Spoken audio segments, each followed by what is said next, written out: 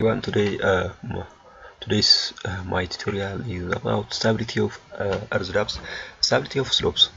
The soil mass in an earth dam, because of its slope, is subjected to actuating or driving force which tend to cause movements or slidings of the soil mass.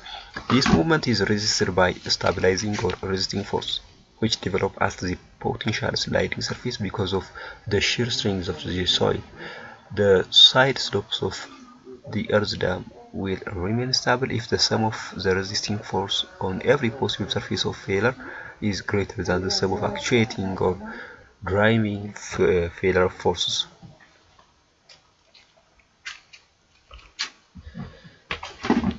The Swedish circle method is one of the various methods of stability analysis of slopes.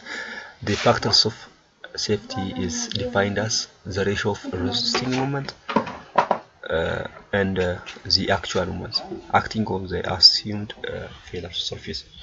This is also equal to the ratio of resisting force to the actuating force. Thus, a factor of safety is equal to a resisting moment divided by actual moment, or in other words, it is resisting force divided by actuating force. Procedure for analysis of slope stability. Consider the stability of slopes of the earth dam shown in the figure below.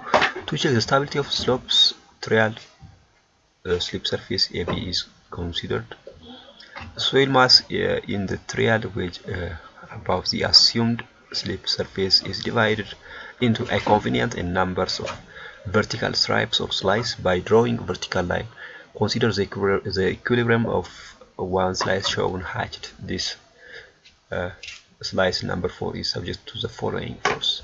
Here, let's see the image.